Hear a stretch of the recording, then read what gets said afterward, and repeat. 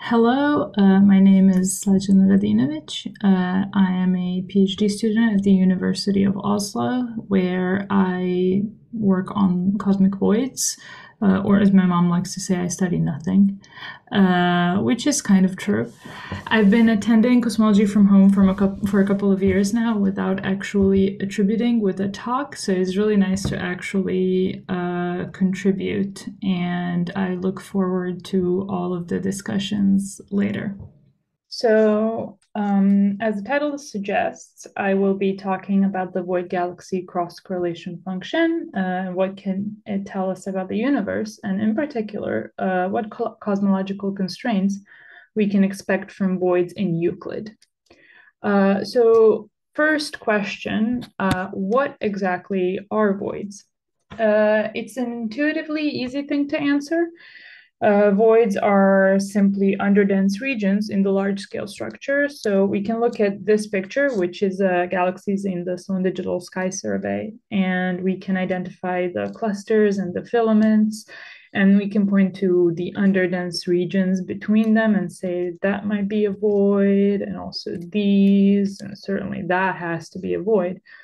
But then what if I take away the galaxies? Where are the voids now? This kind of illustrates nicely that voids are really defined by their surroundings, and we need some sort of a tracer to identify where the voids are. Different void finding algorithms go about this in different ways. Here, there's several commonly used void finding algorithms that all technically approach the task in a different way and find different underdense objects. And these objects have different properties, and they're beneficial in different situations. If you want to check out any of these, you can find them at the QR codes that are provided. The specific void finder that I use is this watershed void finder called Voxel. It puts all of the tracers on a grid and then smooths the field to estimate the density. And then it picks the lowest density point and starts filling the field with water, like a lake. So to not get too technical and run with this lake analogy, the center of the deepest point would be the center of the lake or the void, and then the shore would be the edge. But just with lakes, voids come in many different shapes, sizes, they're differently oriented in the sky. And not only that, since they're underdense regions, they have very few galaxies in and around them, which makes it very difficult to actually measure any sort of property. What we can do instead is stack the voids on top of each other. And if we stack enough voids together, we will get something that has a lot more galaxies so that we can actually measure some properties like the density profile of a void, which is shown in the plot here. If we look at the center, we see that the overdensity is negative, which means that we're really looking at an underdense object, and it tapers off to zero. Meaning it's tapering off to the background density of the universe. Of course, because this is an underdense object, we can assume that galaxies will be flowing away from the center of the void. And this radial velocity away from the center is another thing that we could measure. It looks like this. So the velocity is positive, meaning that the galaxies really are going away from the center. Towards more dense areas. Another consequence of our stacking is that if the universe is isotropic and the void orientations are random in the sky, the stacked void will be spherically symmetric. Of course, in reality, in observations, the spherical symmetry will actually be broken by two observational effects, which are redshift-space distortions, or RSD, and the Alcock-Paczynski effect, or AP. Redshift-space distortions are the result of proper motions of galaxies, like the outflow that I mentioned before. So this proper motion interferes with our estimate of redshift and distorts the galaxy field, and with it, the void. And this deformation happens, of course, along the line of sight. On the other hand, the AP effect arises from the fact that in observation, we measure redshifts and angles in the sky. And to actually convert these to physical distances, we need to assume a fiducial cosmology. We don't know if this is same as the true cosmology of the universe. Probably it is not. And if we are wrong, we will end up with wrong distances.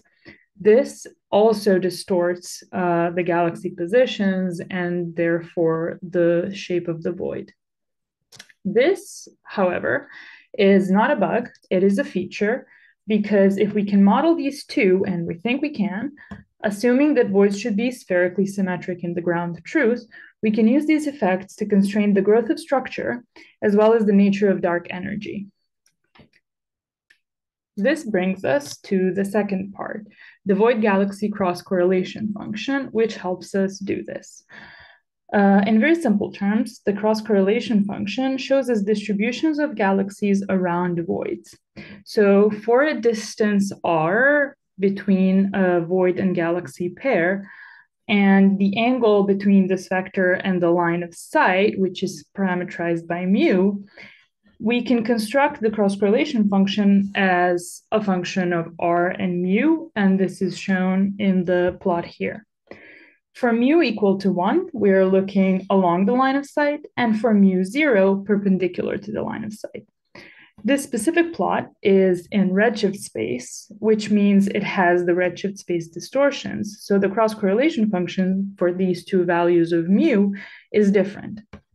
An easier way to see this is decomposing this cross correlation function into multipoles. This gives us a monopole, which shows the average galaxy density around voids, basically, and a quadrupole, which shows deviations from a spherical shape. So if this was in real space, that quadrupole would be consistent with 0. But since it is not, it has a very distinct shape. We can model the mapping between these two quantities, the redshift space and real space, by simply convolving the real space cross correlation function with some distribution of line of sight galaxy velocities. These velocities are, of course, what makes the RSD. So we assume that this distribution is a Gaussian centered on the radial outflow velocity, which is, again, the plot that I showed before, and it has some dispersion, sigma v. The AP effect is then accounted for by rescaling distances. So R for the real space distances and S for the redshift space ones, with these Alcock-Paczynski parameters, alpha parallel and alpha perpendicular, which are themselves ratios of the co-moving angular diameter distance and the Hubble distance in the true cosmology and the fiducial cosmology. So they are a measure of how wrong we are with our assumption in the fiducial cosmology. What we actually constrain is this epsilon parameter, which is the ratio of alpha perpendicular to alpha parallel. If we can constrain epsilon, through this relation, we can constrain the nature of dark energy. Now, back to the RSD mapping. We, of course, don't know the galaxy velocities from observations, sadly. Instead, we can use templates that we measure in simulations and which have been shown to have a simple scaling. So, for example, we leave the amplitude of the velocity dispersion free, marginalizing over it after running our likelihood estimation. The radial velocity instead scales with the growth rate parameterized by f sigma 8. Now, the caveat here is that there's an implicit assumption that the velocities are related to the underlying matter field, delta, with this linear continuity equation. More details into this and whether or not it's a good assumption, you can read, for example, in Elena Masera's work cited here.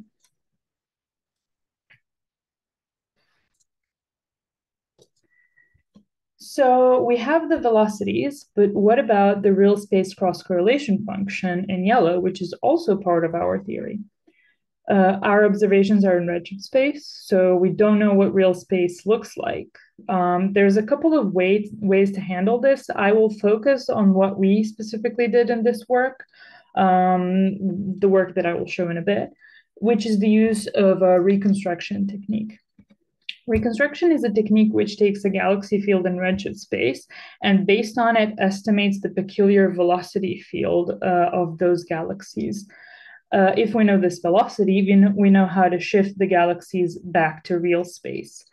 For BAO people, yes, this is the same reconstruction technique that you use. We just ignore the nonlinear part because we only care about removing RSD. We don't care about nonlinear evolution.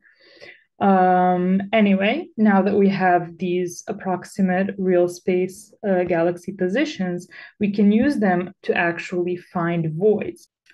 This is an added benefit of using reconstruction because finding the voids in redshift space catalog can lead to a biased sample. So to recap our pipeline, we take an observed redshift space catalog and run reconstruction to get approximate real space positions.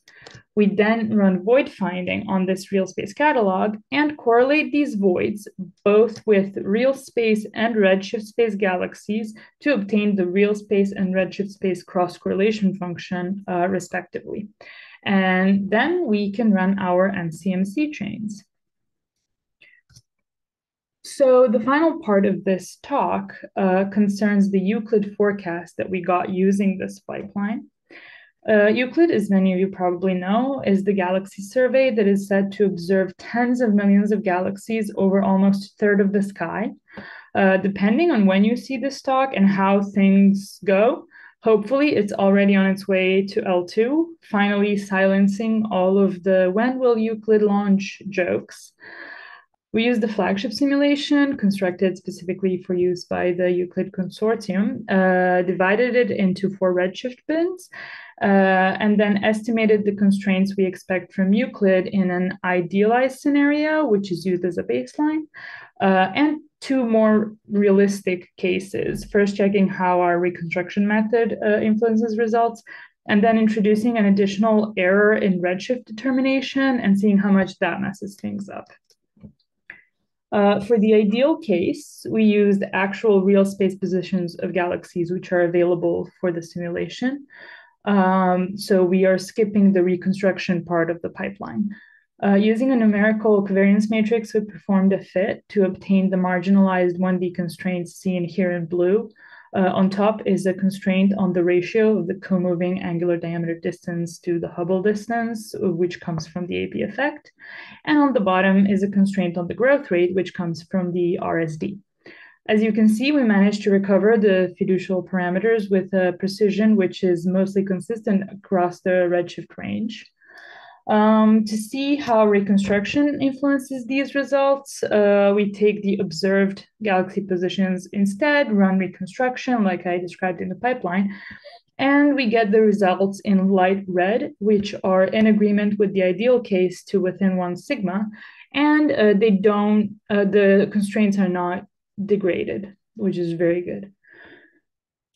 Finally, we add in a Gaussian error at the very beginning to the observed redshifts and then run the whole pipeline with the reconstruction again, obtaining the constraints in dark red, which are again in agreement with the other 2 cases, meaning that the redshift errors added are also not significantly affecting our results.